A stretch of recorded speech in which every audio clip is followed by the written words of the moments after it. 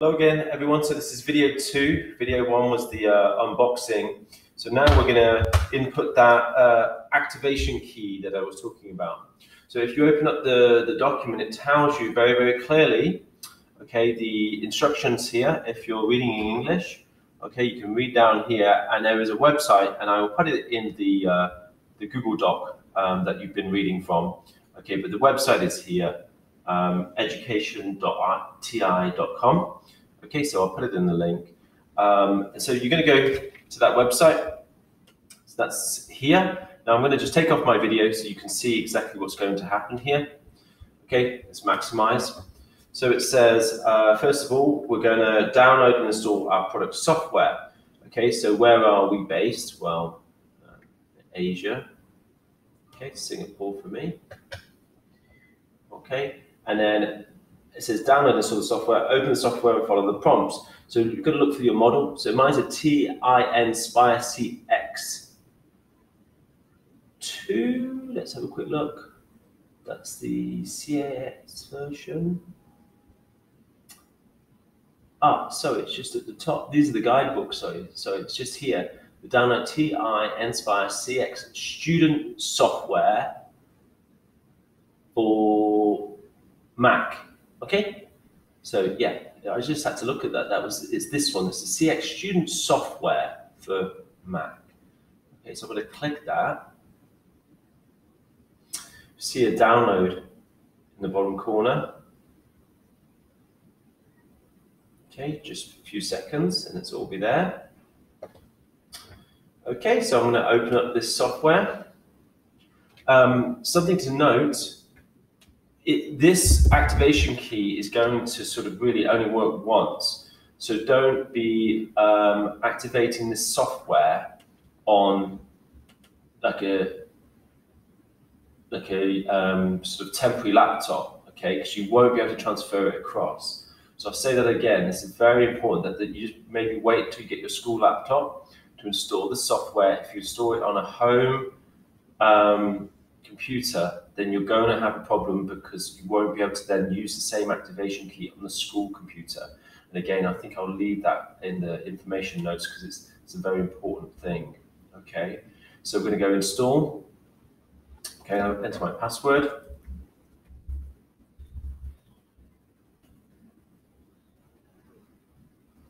Wait a moment. Okay, so if you install this for the first time, just remember, do not lose the key and install it only on the computer that you're going to use all of the time, hopefully for the next 2 years. If you're grade 11, here we go, we're done. Okay, close. Okay, do you want to remove it to the bin? I'm going to move it to the bin. Okay. Okay, we can't do that then, so let's have a look. Okay, let's have a quick look at where the software has been installed. Let's go to the launch pad. Probably at the end.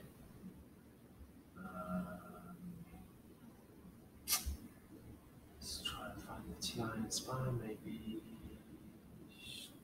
Is that one? I think it's that one, yeah. Yeah, TI student software. See, it's a red logo with like a kind of a white parabola. Select your preferred handheld type. We have got, well, I unboxed the TI nSpire CX2. Okay, so I'm going to do that one. Next. Sorry about my desktop looking a little bit messy here. Okay, I will try to tidy up a little bit. Okay. Here we go. So you have 30 days left in your trial period. Do you have a license number? Yes, I do have a license number. So I'm going to go next. That's in. Can we maximize this window? No. Okay, so we go next. Let's minimize this down. Right, now I'm going to enter my license key. Remember, once I've done this, this will not be active for anybody else. Okay. This is why I'm saying use it on the laptop or the computer that you're going to keep. So don't think that this can be transferred because it won't be.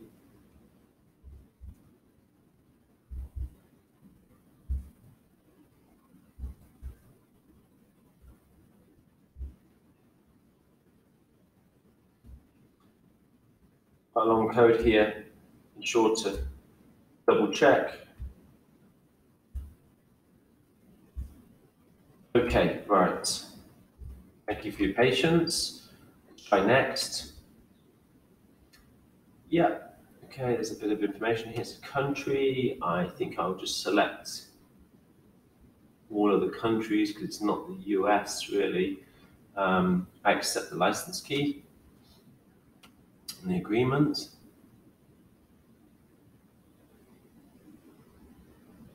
Successful activation. Okay, click finish. Exit the wizard. Okay, so let's try it.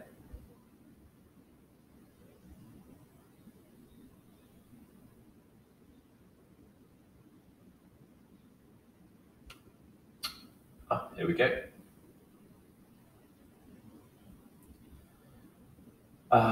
Not right now.